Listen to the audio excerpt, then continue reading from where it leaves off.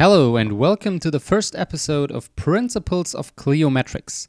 This video series is designed to give interested students of economic and social history, and I put economic and social in parentheses, an introduction to the fundamental concepts of quantitative techniques. My name is Joshua Rutzek and I'm currently a master student of Constitutional, Social and Economic History at the History Department of the University of Bonn, Germany. So why I'm doing videos on Cliometrics? Over a year ago, I started to be interested in quantitative methods. The only problem was that there is no Cliometrics in the curriculum of continental European historians. So what did I do? I explored the internet for resources and decided to be an autodidact. Let me tell you, I never imagined the internet of being capable of producing world-class education for free. There's tons of world-class lectures on topics such as statistics and econometrics. I would have never achieved what I do today if it was not for great people like Brendan Folds or the guys from openintro.org. So what I want to do here is give this knowledge back to my fellow historians. This course is designed for people relatively new to statistics that want to understand these techniques in order to use it for their academic work. So you don't have to be a historian. All of the content can be used in other fields of study. As I said, this course is designed for historians that don't have any quantitative methods in their curriculum. So there's no need for any prior knowledge. We'll start right at the beginning. So let's get into it. What is Cliometrics? Cliometrics.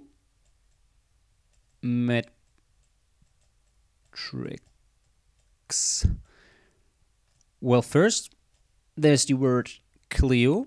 That is the muse of historical sciences. And then there's the word metrics.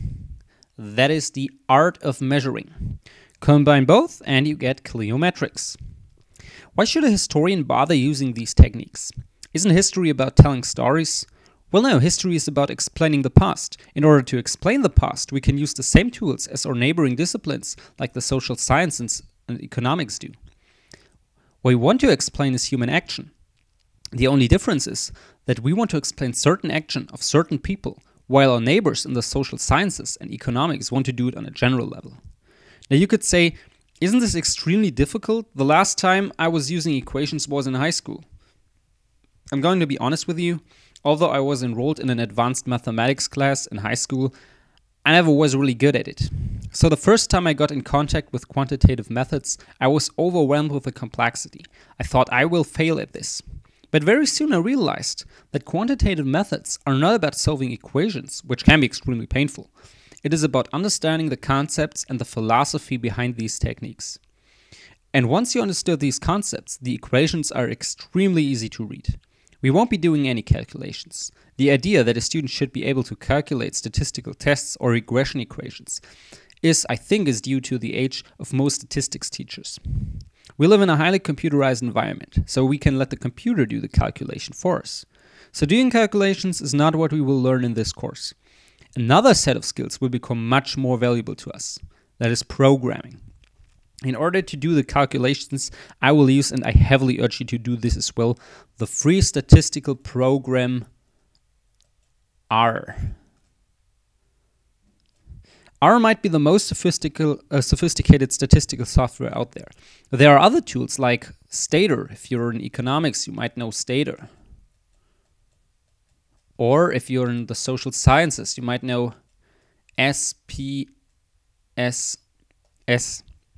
When I started to learn quantitative methods, I've learned it with SPSS. As soon as I was doing my first quantitative paper, the shortcomings of SPSS came right at me. SPSS is lacking a huge amount of statistical tests. R can do everything you want, so we'll use R. Don't worry, I'll give you an intro to that as well. So, now we know what software to use, but what about the books?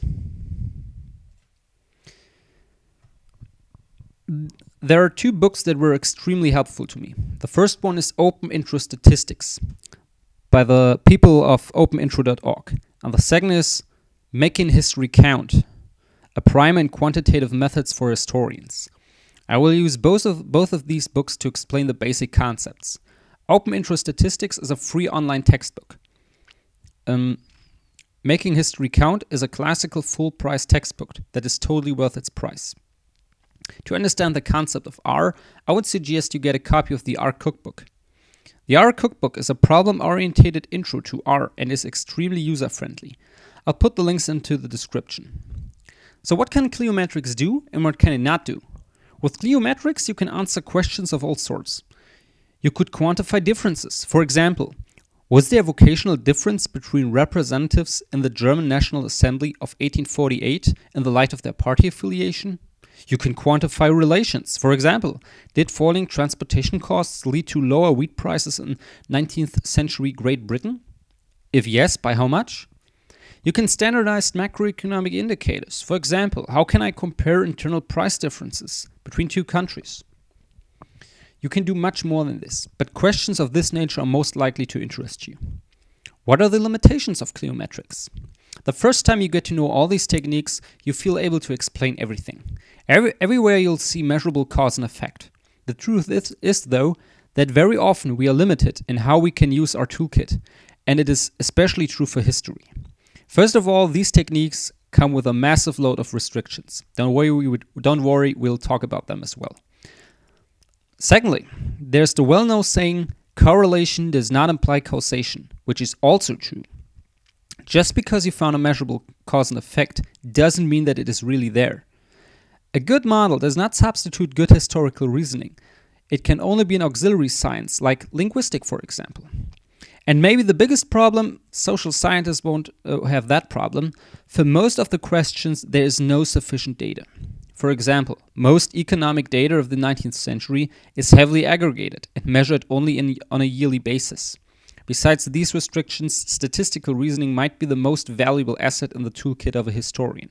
So I would encourage you to stay with me and learn quantitative methods.